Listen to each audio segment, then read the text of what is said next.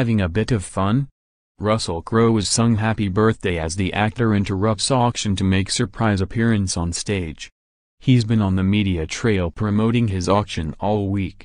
So it was perhaps unsurprising to see Russell Crowe making an appearance at Carriageworks on Saturday as punters bid thousands for pieces of movie memorabilia.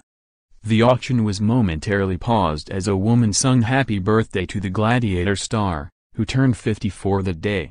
Russell appeared to be in high spirits as he made a brief appearance on stage at the Sotheby's auction. "G'day folks, how you doing? You having a bit of fun?" he quipped, before introducing the next item, Lot 31. Besides being his birthday, Saturday's auction is also the anniversary of his wedding to former wife, Danielle Spencer. Prior to his arrival, the auction had gotten off to a flying start, with a breastplate from blockbuster Gladiator selling for $125,000, a replica Roman chariot for $65,000, and a robe Crowe wore in Cinderella Man for $20,000.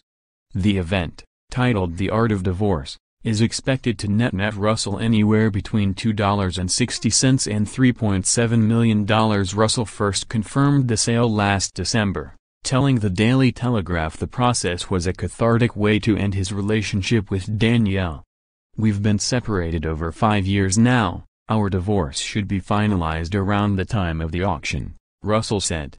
"Just as we collaborate on the upbringing of our kids, it's easy for us to work together on something like this."